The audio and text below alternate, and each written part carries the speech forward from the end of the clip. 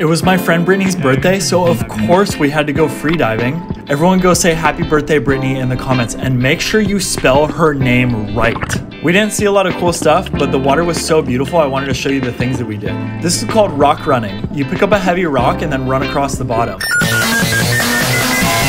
When the water's this clear, it doesn't even look like I'm underwater. Then Brittany found this piece of glass. It will keep getting softer the more it stays in the water, so we left it here so that it can turn into nice beach glass. Then I found this little school of fish. Aren't they so cute? Brittany wanted a video of her diving through this cave. It's her birthday, so I gotta do what she wants. Then I found this strange puff boy with no spikes. What are you doing, dude? We saw a lot more weird stuff that day, so like this video and come back later for part 2.